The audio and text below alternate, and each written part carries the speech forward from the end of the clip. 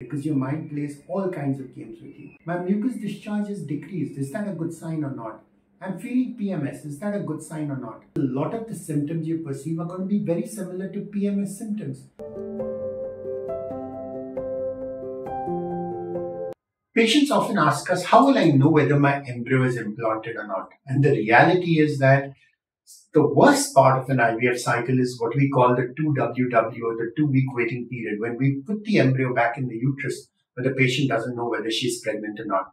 In one sense, she's what she thinks is partly pregnant because she knows the embryo is inside the uterus, but she doesn't know whether the embryo is going to become a baby. And these 2 weeks can be hell because your mind plays all kinds of games with you. My breasts are feeling full and tender. Is that a good sign or not? My mucus discharge is decreased. Is that a good sign or not? I'm feeling PMS. Is that a good sign or not? And the trouble is there is really no symptom which can help us to differentiate whether the embryo is implanted or not. And the reason is simple. This is a small microscopic ball of cells we're putting in the uterus. How will the body ever be able to tell us whether implantation is occurring or not?